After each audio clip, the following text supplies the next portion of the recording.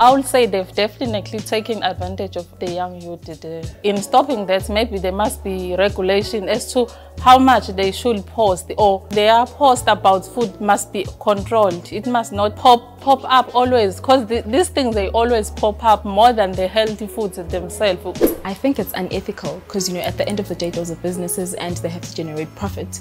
So somewhere in their planning and their research, they actively decide that they're going to manipulate people and trick them into buying whatever product it is that they're selling. So I think if we can appeal to the marketers to tone down a bit, that would make a huge difference.